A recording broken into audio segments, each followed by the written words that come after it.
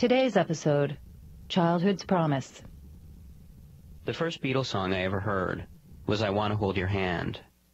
I must have been about 3, and my father was singing it as we walked through the hall of our apartment building, my hand in his. The way he sang it, it was as if he had just made it up and he was singing it just for me. In his Brooklyn accent, it sounded like a nursery rhyme. The first Beatles song Zuzu ever heard was Michelle. She was in 1st grade, and we were sitting in the kitchen when it came on the radio. Zuzu's kindergarten teacher was named Miss Michelle, and hearing that song suddenly filled her up with so much nostalgia for the easier days of kindergarten that she started to cry. Zuzu is 10 now, and she's been on this Beatles kick lately. She goes through our old collection of records and plays her favorites over and over. A lot of those records have been mine since I was a kid. I first really got into the Beatles back when I was about Arizona's age. It was 1980, the year John Lennon was shot, and all of a sudden it felt like there was a made-for-TV movie about the Beatles on almost every weekend. My grade 6 teacher would play Imagine, and all the girls would cry and ask the popular boys to hug them.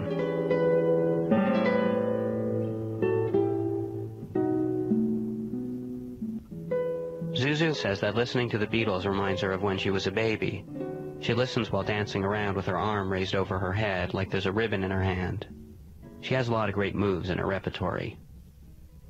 Zuzu learned to play piano on a Casio synthesizer that's able to produce a pretty impressive sitar, and even has this hip-hop feature that turns the B-flat key into a scratching record sound.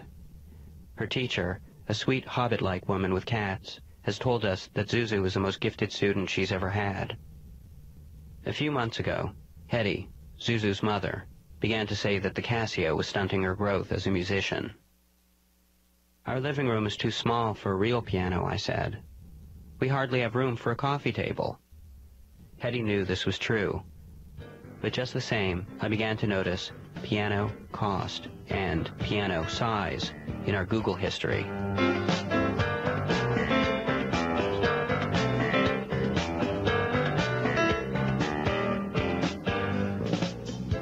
I think the thing that finally pushed Hetty to get it was watching the Beatles anthology video. Why did people go to their concerts just to scream their heads off?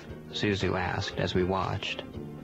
We had rented all 8 volumes from the video store.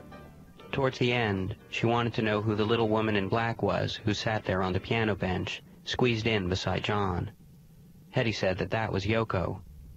She sang songs on John's records that nobody listened to, Hetty explained. That must have made her feel bad, Zuzu said. Near the very end of the last volume, Paul played Let It Be, his bearded baby face staring out over his piano and right into our living room. There was something about seeing him sitting there, alone at a piano. It's funny, Hetty said. When I was younger, it was all about John, but now I'm thinking of all the great songs Paul has done. When she was younger, she said, everything that came out of John's mouth was imbued with a kind of impatient, strung-out majesty, but all the while, Paul showed up on time and just wrote beautiful songs. She said she figured Paul had probably been a better dad.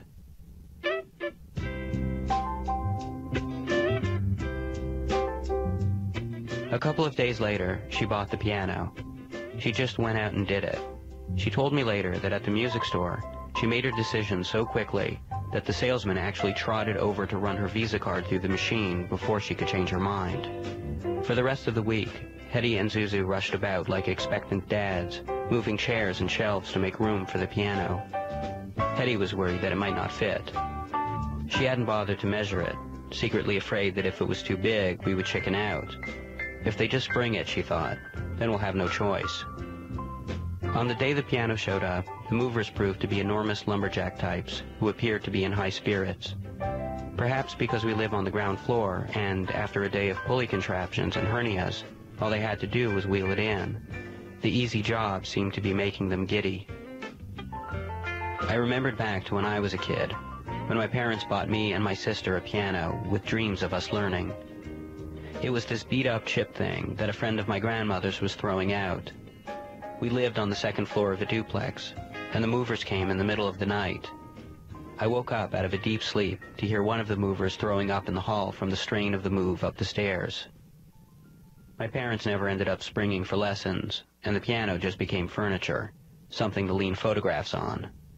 Eventually, we forgot it could play music at all, and when we moved, we just left it there.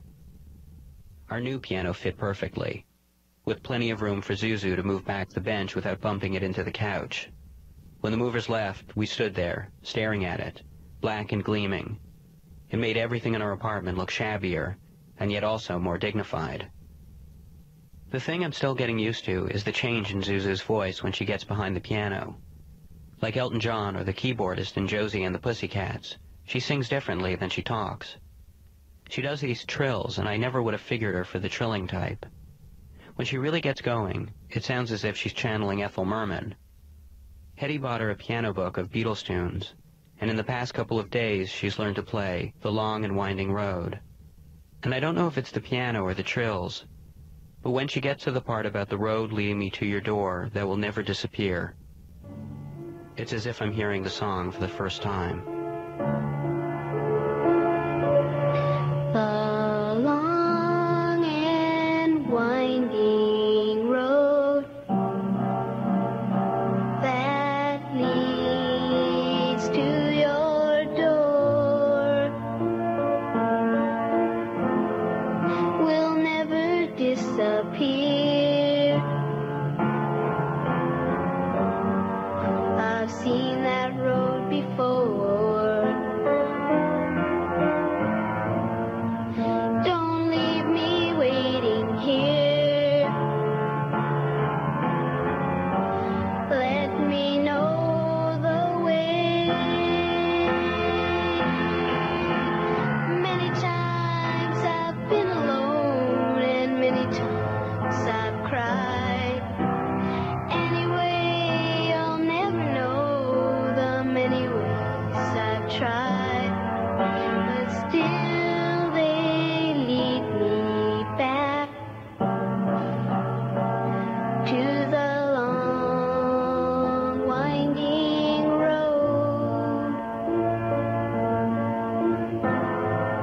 You left me standing here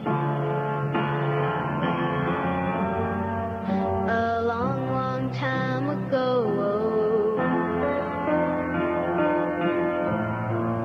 Don't leave me waiting here.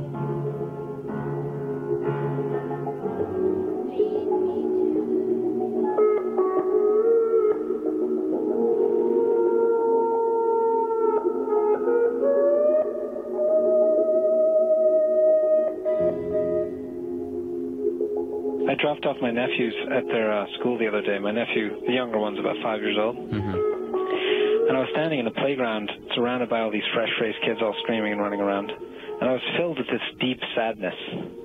Because I sometimes look at little kids and I just feel this profound sense of despair that sets in. And I know that's the opposite of most people. Most people look at kids and think about the future or that they're full of potential. But all I see when I look at kids or see kids playing especially is I think of squandered potential. Why? Missed opportunities. Well, how come? Well, you know, it may come as a sort of a surprise to you, but I was kind of a precocious kid myself. I could see that. Like a little Doogie Howser? Yeah, something like that. Mm-hmm. So, you know, all through my childhood, up until about 6th grade, I was always fed on this promise that something big was coming my way because I could, you know, I was about 10 minutes ahead of everyone else. Well, like what kind of stuff could you do? You know, like, I was a precocious kid. Like, I remember in a 4th grade class trip, we went to see the Mikado. And I remember thinking even then... Gilbert and Sullivan. Yeah, but I remember thinking the operetta is a little bit of a trite medium. Yeah. No, that's precocious. Right. Anyway, I'm not here to make a case that I was precocious. I'm telling you I was precocious. You're going to have to believe me when I tell you that. Right. But the point is, then I wound up becoming me as an adult. So what I'm saying is that when I go to these schoolyards, I sometimes see these kids, and it's usually some smart kid who comes up and needs help cutting up his hot dogs or something like that, and then engages with you and starts asking a bunch of questions that are obviously way beyond his years. When he's doomed to be just another, you know, ash-faced hack riding a train to some meaningless job. Like you? Yeah. Like you. But, well, hang on a second. That's not really true. I mean, you're doing okay. You mean my health? No, I mean just, you know, your station in life. I mean, as part of, like, one of the great middle, I suppose I'm doing okay. Well, no, come on. I mean, like, you know, objectively speaking, you're, A solid mediocre. But I'm saying I never, as a kid, thought that's what history was going to hold for me. I was filled full of false promises, you know.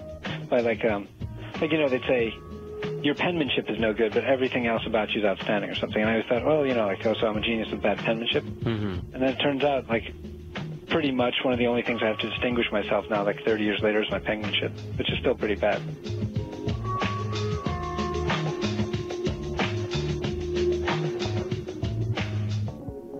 The children make me sad for many other reasons, too. Like, you know, a lot of people think they're cute. Yeah. But if you subtract the fact that they're kids, they're really, it's just like hanging out with a bunch of people who are really stupid because they don't know anything. So they're like, you know, I can't, like, screw on the lid of my sippy cup or whatever. And you would never put up with that in your friend. But somehow as a kid, it's cute. Well, you know, I mean, they're cute because, you know, we think of them as being sort of pure and fresh-faced, you know? Fresh-faced? Yeah. Show me a kid who doesn't have snot running down his fresh face, and I'll show you a store dummy. I mean, come on, fresh face. Think about it. All right, so anyway, so I'm in the schoolyard now. I'm watching these kids run around, and they're making, you know, some of them are making normal kid stuff like little piles of leaves or whatever, and this one kid is there with a piece of chalk and is doing numbers on the ground, and I get up close, and I'm watching this kid, and they're totally absorbed, writing like a string of numbers like pi. So I asked the kids, you know, what's that? And first of all, the kid's got an English accent, which makes him sound smarter anyway, but says something about, you know, my daddy says it's about architecture should have a balance, so I'm doing some gibberish about math and architecture, which I'm sure they were just parroting back half of what they heard and didn't understand it. Yeah.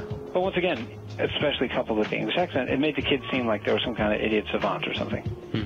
Anyway, so I start engaging with this kid, and the more that we're talking, the more that I feel like this kid is sucking me in. And I feel like I got to set him straight because I know it's wrong of me because I'm feeling an impulse on the one hand to, like, I'm talking to an adult who's irritating me, but on the other hand, I recognize this is just a kid, and I'm trying to tell myself that. And the kid's also asking me questions that don't have answers. Like what kind of questions? Like, of course, the kid's not tracking. It's like a skipping record. So the kid's somehow is talking about one thing about, you know, I like rocket ships. How do they make laser beams? Things like that. And more than most people, I'm equipped to answer these questions.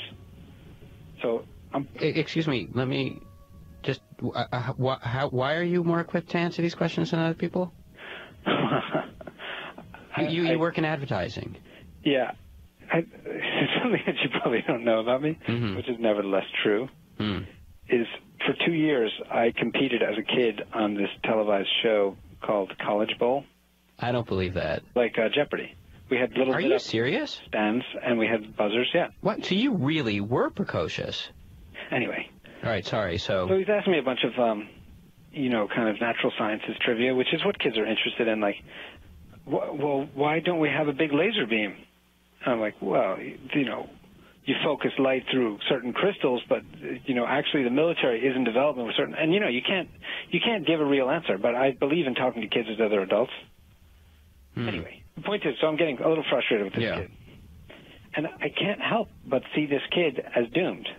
The more I talk to this kid, the more I just think, you're doomed, kid. You are doomed. Well, why would you say, well, that sounds like an awfully kind of big pronouncement. Why would you? I don't mean that the kid's going to die. I mean, like, the world is not going to come to heal just because you are some precocious kid, and that's the trouble with being a precocious kid, is that you're going to get your comeuppance. Eventually, you are going to be the guy waiting in the airport with your shoes off, standing in the slush like every other schmuck from the DMV. It's just how life is. It doesn't care that when you were in whatever grade, you were reading at whatever level. It doesn't care. Eventually, this guy is going to be freaked out about his mortgage payment when he hates his job, just like anyone else.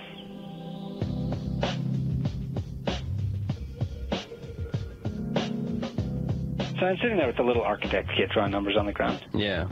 And this impulse comes over me to set him up and to set him straight and just say, look, kid, you know, here's what you can expect when you grow up. Wait, hang on. You were going to say this to a child? Yeah. Well, I at the time, the impulse, remember, was benevolent. I thought I was going to be doing this kid a favor. Okay, well, what did... I said, you know, look, I want to tell you something. Life is going to be full of disappointments and near misses and just bad luck. And a lot of times, bad people are going to win and good people will lose. And so I did this little monologue for about, 2-3 minutes to this kid while the whole time he's writing his little numbers on the ground. Mm-hmm. And when he's done, he's still writing the numbers on the ground. So I said, what do you think of what I just said? And the kid just sort of looked up at me blankly and was like, what? Like, none of it had even registered.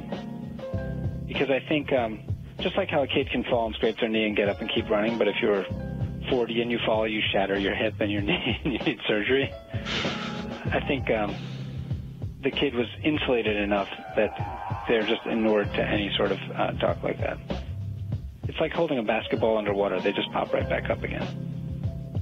If that had been you, if you way back when were sitting in your childhood schoolyard and some guy showed up telling you about what your life was going to be, how would you have responded? Is that something that you would have wanted? I would have just fled, had the ghost of Christmas future come up to me on the schoolyard and said, look, kid, this is what you have to look forward to. So you wouldn't have wanted to hear you? No, I would have sunk my teeth right into my adult ankle and run off. And I think that's part of the wisdom of being a kid.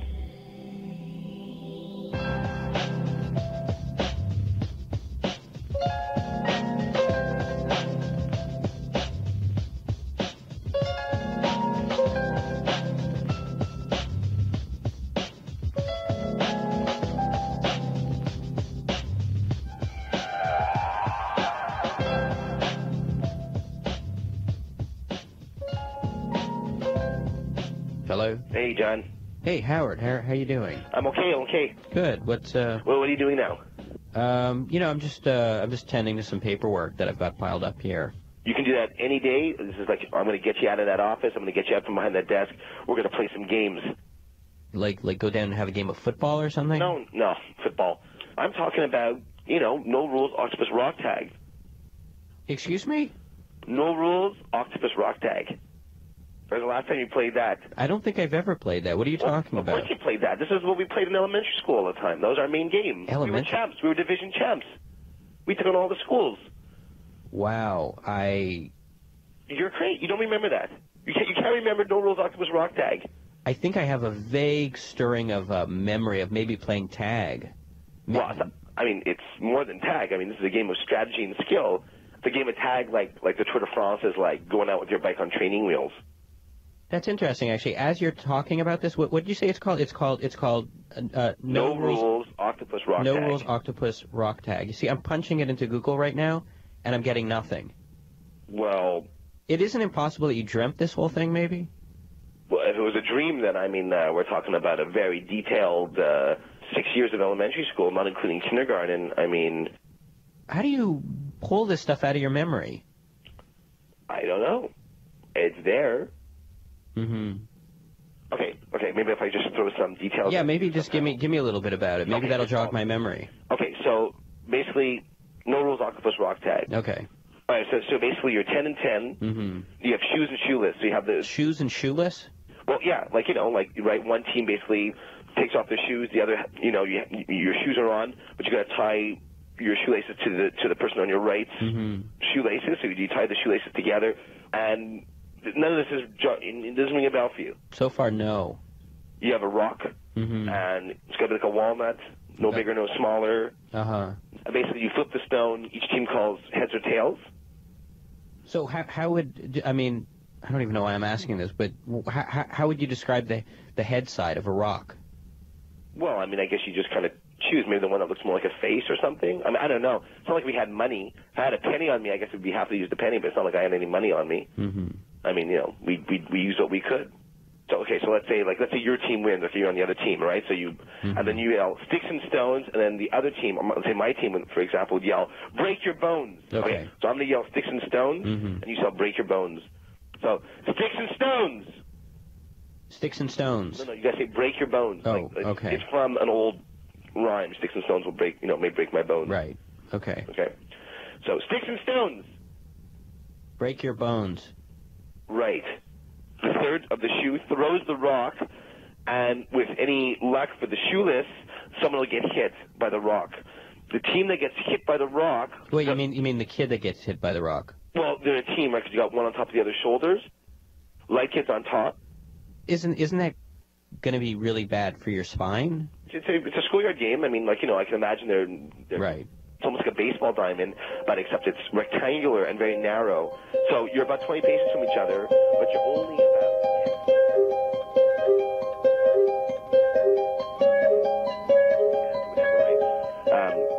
basically there's a kind of a scrum around the fallen stone, and each kid has to grab the kid to his left's hair. That sounds awful. I didn't even phase me.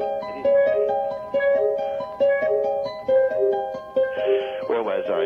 You have to toss the can backwards, two-handed toss to your Nelly. The Nelly is the person. You basically have to evade the other team. John? John? Hello? Yeah. Okay, I don't think you're paying attention here. You basically have to evade the other team, and you have to crack the can in half and basically push it together to make a small can. I don't know if you've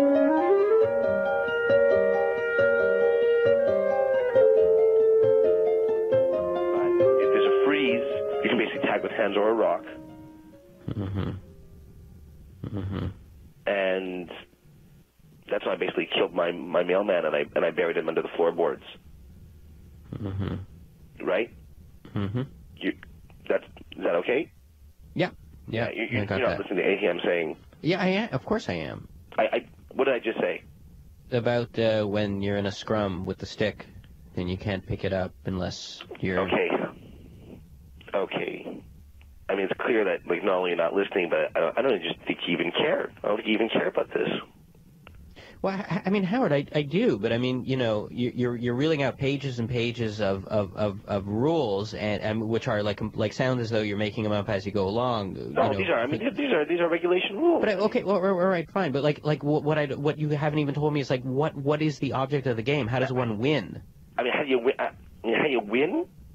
Yeah. I mean, that should be the most basic thing about any game. How do you win? How does one, score points? Well, I mean, how do you win? I mean, you have no idea, do you? I mean, how do you win? How do you win doing a cannonball in a swimming pool? How do you win? I mean, do you remember childhood at all? Even? I mean, do you have even any recollection of your youth?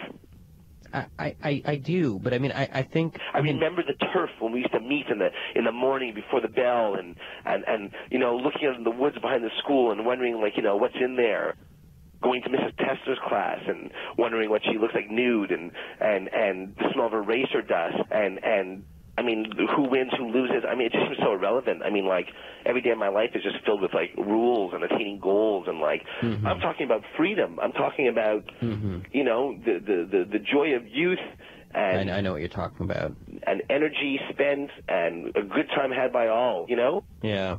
All right. Well, okay, look, I'm gonna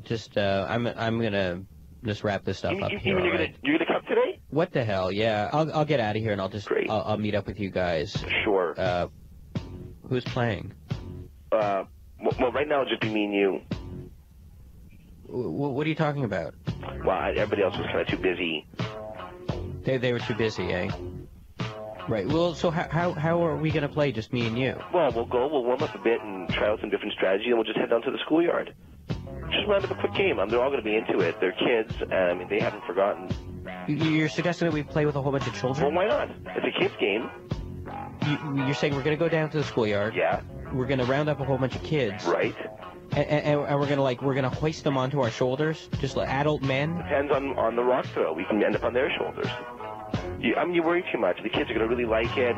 So, if you do well against those kids, we can went to the junior high down the street, then senior high, next thing you know, college.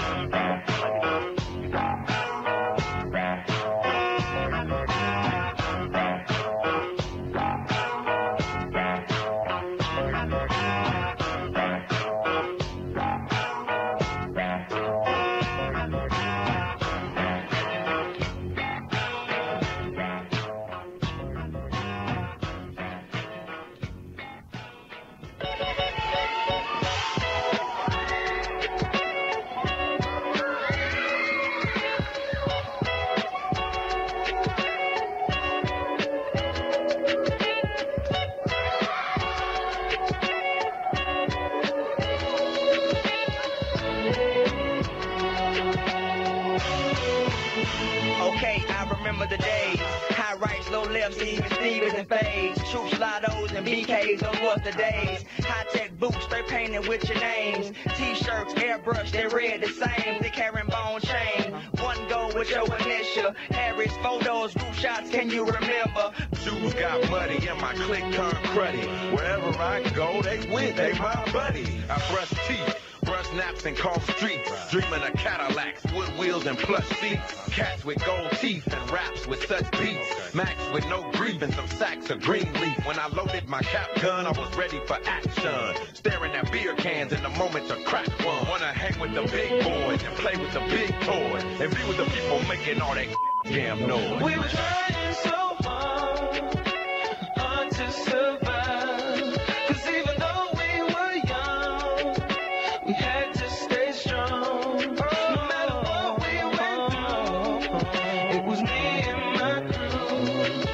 And that's how we went when we were kids.